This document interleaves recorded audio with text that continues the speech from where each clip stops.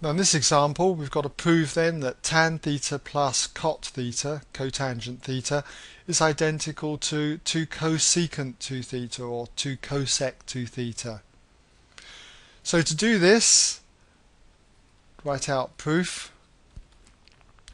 And which side would I take? Well, I'll take the left hand side because we've got two terms here and we are going to reduce it to one term, and I feel that's going to be a lot easier. So we've got tan theta then plus cot theta. What's this identical to? Well, I get some inspiration, some ideas if you like, from looking at 2 cosec 2 theta. I'll show you what I mean. What do we mean by cosec 2 theta? Well, cosec of 2 theta is identical to 1 over sine 2 theta. Cosec 1 over sine. So cosec 2 theta 1 over sine 2 theta. And we should know what the sine of 2 theta is. Sine of 2 theta, if we stuck to the identity of sine 2a, which is 2 sine a cos a, the theta is now the a, so we get 2 sine a, or 2 sine theta, cos theta. We've got a 2 here. If we had 2 cosec 2 theta, then there'll be a 2 at the top here. And we'd have a 2 here. And those two 2's would cancel now and give me 1 over sine theta cos theta. So I'm getting the idea that what we need to prove is basically a function, if you like, in terms of sine theta and cos theta.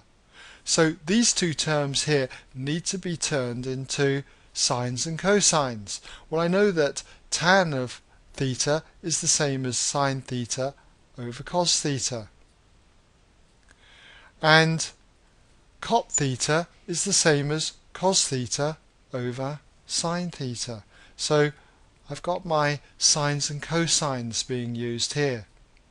Now I've got two terms here, sine theta over cos theta one term, cos theta over sine theta the other term, and I want one term, so I need to group these two fractions together. And in the usual way, if you're adding fractions, you need to find a common denominator, and that common denominator is going to be cos theta sine theta. So to simplify this, what am I multiplying cos theta by to give cos theta sine theta in the denominator here? Well, it's sine theta, so I need to multiply the top of the fraction too by sine theta. So we've already got sine theta, multiply it with another sine theta and you've got sine squared theta. And when it comes on to this term, the denominator sine theta is being multiplied by cos theta. So we have to do the same to the top, multiply this cos theta with another cos theta, and we get cos squared theta. Now you should recognize what the top is. Sine squared theta plus cos squared theta, well-known identity, always comes to 1. So you've got 1 over cos theta sine theta. Now isn't this looking familiar? We had this over here. So it's just a question of working backwards.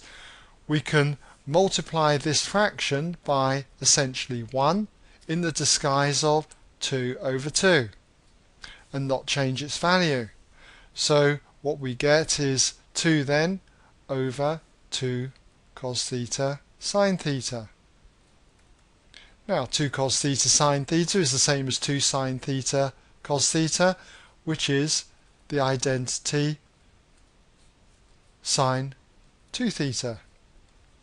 And we've seen that this is the same as 2 times 1 over sine 2 theta, which is going to be cosec 2 theta. So we end up with 2 cosec 2 theta.